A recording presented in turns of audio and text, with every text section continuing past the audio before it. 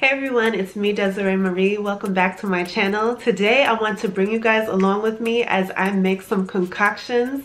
Today I'm going to be making rose water and rosehip oil.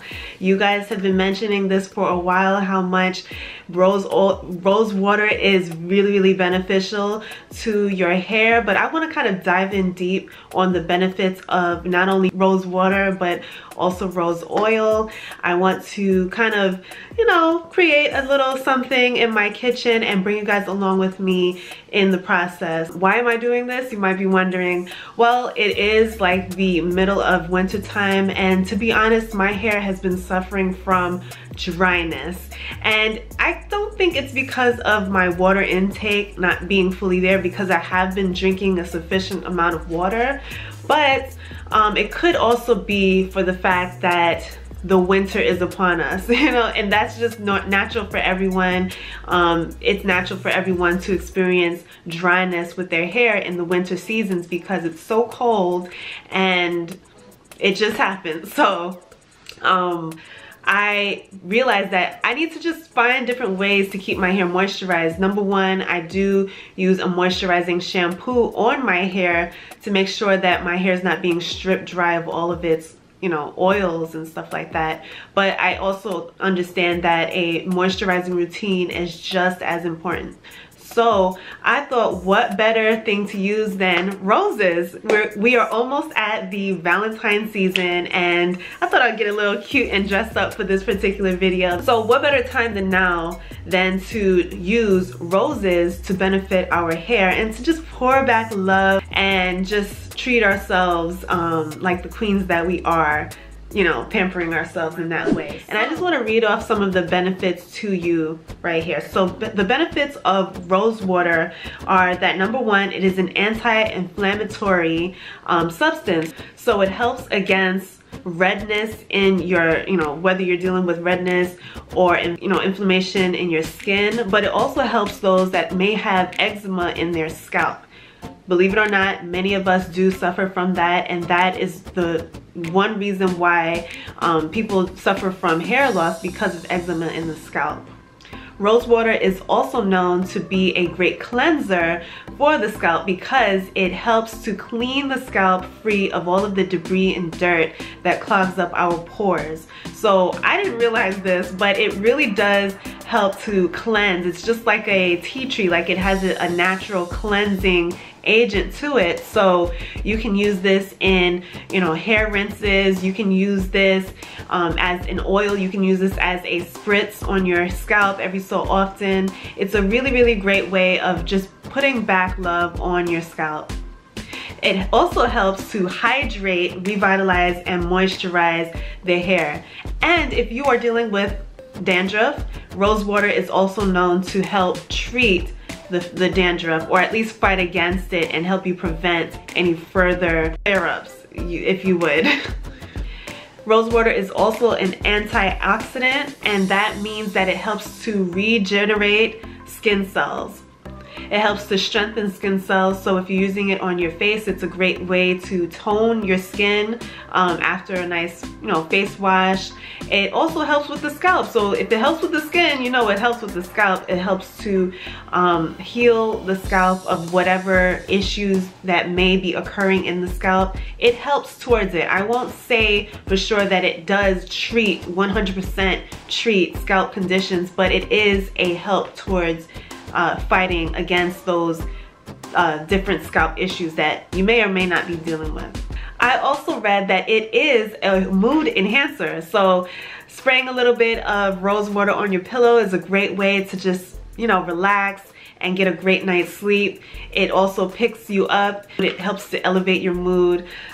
I personally like citrus, but rose water is also known to do such things. And the last thing that I read is that it is a natural conditioner. So when I looked up rose oil, the benefits are also that it prevents hair loss, it adds shine, it is an anti-aging property, And it also is something that you can use in addition to whatever products that you use. You can go ahead and drop a few drops of rose oil, and it just completely enhances the products that you use in your day-to-day routine. So now, after allowing the water to boil and sit for an hour, my rose water is all complete. Of course, I already filtered out the rose petals, so now I'm just adding it into my spray bottle. So after you have combined the oil and the rose petals, what you're going to do is boil a pot of water and add your jar into the water. And after it boils up, you will want to go ahead and turn off the stove and just allow it to sit for an entire day. Now that everything is all done, you can see there my spray bottle, but I went ahead and grabbed this empty applicator bottle that I used when I had Jamaican black castor oil. Well, it finished, so now I'm using the same bottle to pour in my rose oil, and it's a really good bottle, like the quality, and I love the fact that it's an applicator nozzle, so I can just apply it straight to my roots. So here I'm using my rose water, and listen, sis, you gotta be careful with this thing because it sprays out purple. It sprays out like a nice plum color.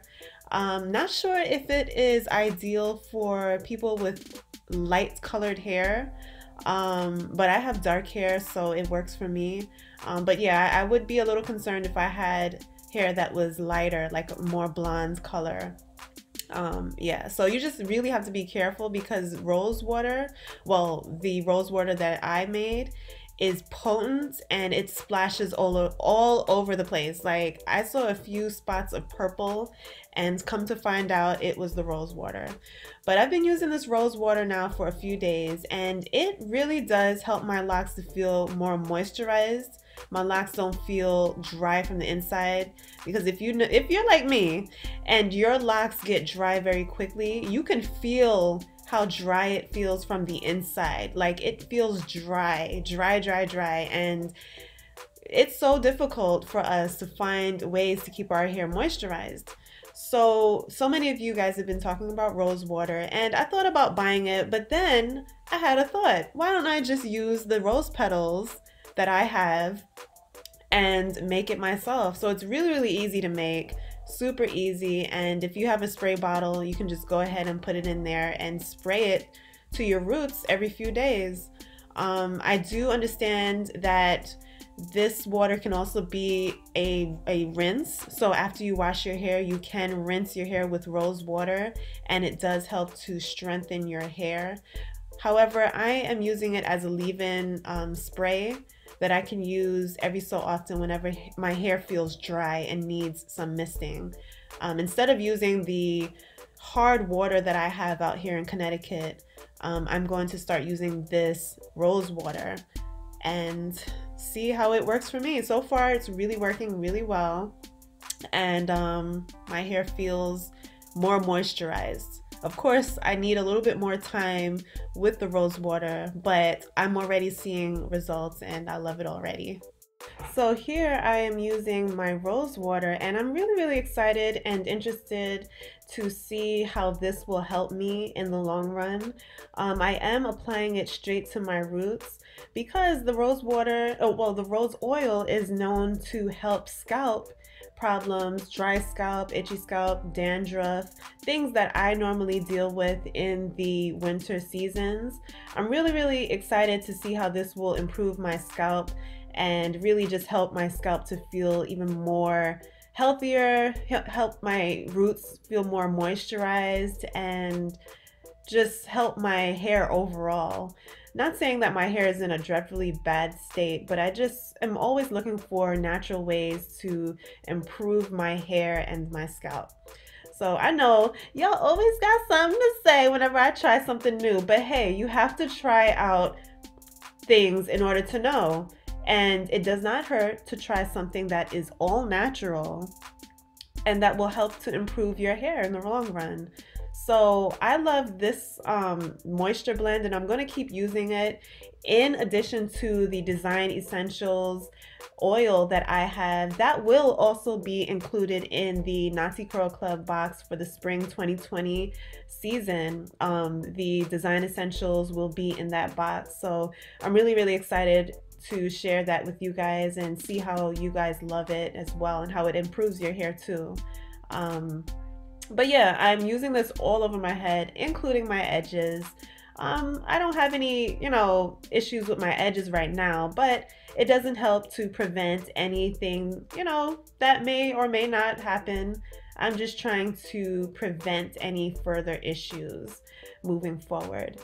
And so I'm using just a few drops here. I'm using just a few drops of this rose oil that is also blended with olive oil on the length of my hair, but I'm only using a little bit because if you guys saw a recent video, you know that I have dealt with buildup, and I've been very transparent about that. So I just really want to prevent buildup and not use so many oils on the length of my locks, because oils have a way of attracting lint, dust. I still want to make sure that my hair is moisturized, but I don't want to use so many oils that it ends up building up in my hair and attracting different elements of the environment and the clothing that I wear. So already my hair feels great. And this is an all-natural blend that you can try. You can make it in oil form for your scalp, for your hair, even for your skin. Guys, rose oil is great for your skin. Rose water is also great for your skin as well. It is known to be a really great natural face toner. So if you're looking to tone your skin and just even out your skin complexion and clear up a few blemishes, rose water is great for that. And like I said earlier, rose water is also known to be a fragrance that you can use around your house, and it's all natural with no toxic ingredients. So here is pretty much what my hair looks like now that it's all finished and I have moisturized my hair. You guys can see my hair looks juicy, if I can say so myself. I'm still gonna color my hair, okay? But right now I am in the process of building up my hair so that it can sustain and kind of, stand up against the hair dye that I will be introducing soon. So I hope that you guys enjoyed this video and that you got some inspiration in it to perhaps try it yourself. It does not help to try out natural blends that help your hair and your scalp. So thank you guys for watching. Subscribe if you are not, and I'll see you in the next one. Later, guys. Bye.